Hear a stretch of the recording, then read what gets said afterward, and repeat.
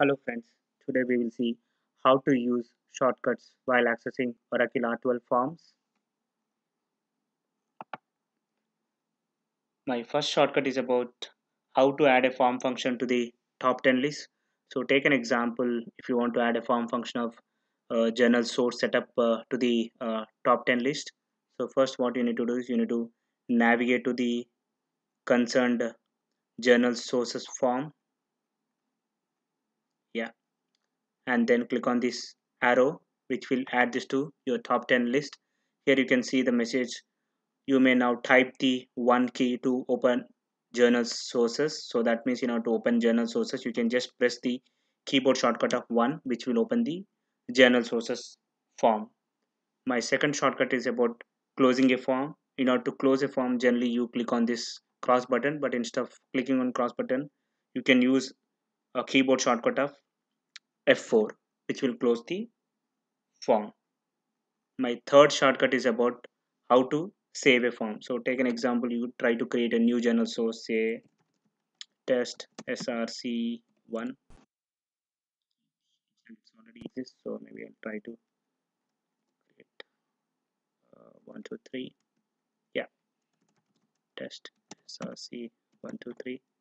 Now in order to save this, generally you click on this save button, but instead of clicking on save button, what you can do is you can use a Windows shortcut which is Control S. So you can use the same shortcut here, Control S.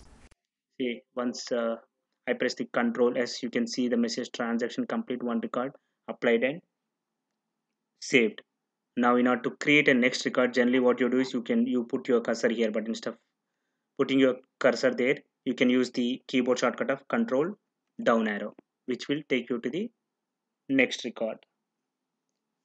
Next shortcut is about how to copy the value from the previous field. Say if you want to copy the same value whatever is available here to this next field, you can use Shift F5. If you want to copy the entire row, you can use a keyboard shortcut of Shift F6.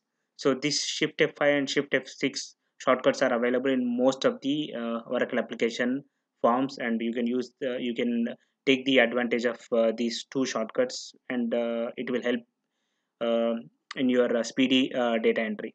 Now next shortcut is about clearing up the records. If you want to clear the records, what you do is you click on edit clear record, but instead of doing that you can use the access keys. So when I say access keys, under each of these menus here you can see there is a underline under for each of the letters. So here you can see there is an underline under F, here you can see there is an underline under E, here you can see underline under V, and here you can see underline under the letter W. So in order to use these menus, instead of taking your cursor there, you can just use Alt and that particular letter. So if I want to click on edit, instead of taking my cursor there, I can say Alt E, again for clear R, and then again for record R, so which is clearing of the record. So you can use again these access keys. Again, these access keys are available in most of the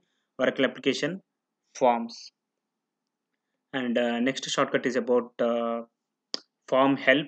In order to get help on any form, you generally click on this question mark, but instead of taking your cursor there and clicking on a question mark, you can use the keyboard shortcut which is Control H, which will open the help page.